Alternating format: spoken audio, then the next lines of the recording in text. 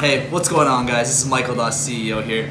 Today we are going to be doing a review on the Moment Superfish Lens V2. Okay? Cool. So, as you guys know, I just created a YouTube channel. I noticed that some of my viewers are also just brand new into the whole social media thing. They're trying to gain some followers.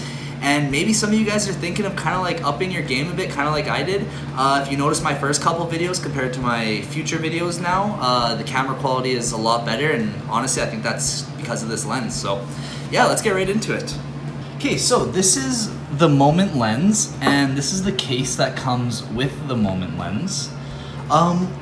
I was a little bit upset that I had to buy this case off the start, but I'm not gonna lie, like the quality of it is actually solid.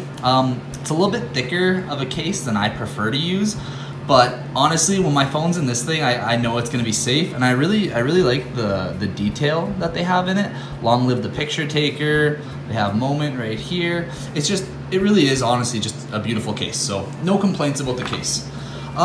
Going to the lens here now. The lens is a lot heftier and a lot heavier than I expected. It's definitely not cheap quality. When you feel this thing, you can definitely tell that it is a good piece of equipment. So I was really impressed with that. Yeah, let's put it on though. Let's take a look at the difference between the couple different shots with and without the lens.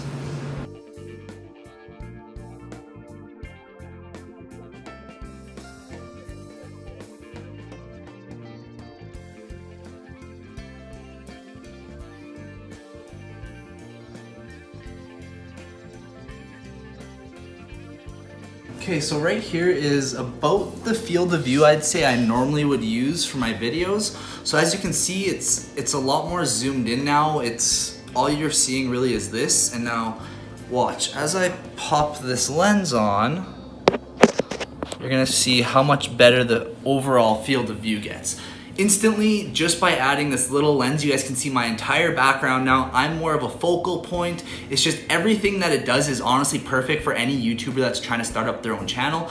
The only thing is I can no longer use the selfie camera. I now have to use the reverse camera, so that's a little bit annoying, but I feel like that's not too bad. I feel like that's a pretty decent compromise. So one of the negatives that I feel that it's not really a negative of this lens, it's just for anybody that might be doing the same thing that I did. I also bought a gimbal with my lens. So right here, you can see this thing sticking out. And so in all my videos, whenever I use my gimbal and my Moment lens, I actually have to crop a little bit of my picture out, and it's really annoying. I'm not too sure how to fix this yet, so if anybody knows, please do leave a comment and let me know. That's really the only issue I've come across, is that it almost captures too much. So when it captures too much, you kind of got to crop certain things out. My elbows will get in the way if my hand goes across the camera, or like just a little bit past my phone. Like if I'm lifting my fingers up when I'm taking the picture, like you'll catch my fingers in there. So like lots of stuff like that can be a little bit annoying, but other than that, you know what? I definitely would recommend this lens for any beginner. It's something that's just convenient to always have on you, and yeah, I think it's a great piece. So I hope you guys enjoy this. Please, if you guys got any good information out of this video, make sure to like, comment, and subscribe. This is a brand new YouTube channel. I just started it up like 2 weeks ago. So yeah, help support me. Peace out.